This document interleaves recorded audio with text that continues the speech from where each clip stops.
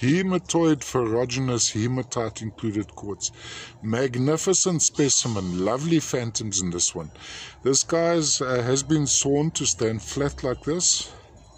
So I'll take you on a sideways view. This would be standing flat. Now let's look into the faces of these crystals. Lovely phantoms going from a red to a dark orange.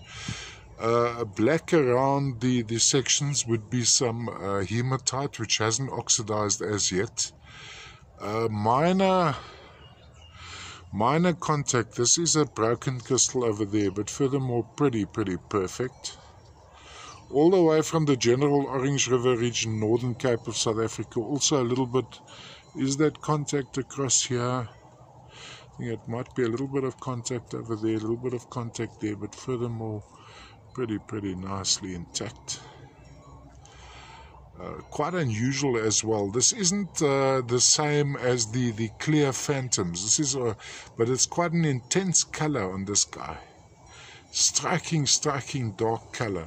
All the way from the Orange River General Region, Northern Cape of South Africa, where the Namibia and South Africa join. These mountains jumping out of the desert with a river intersecting between these two countries.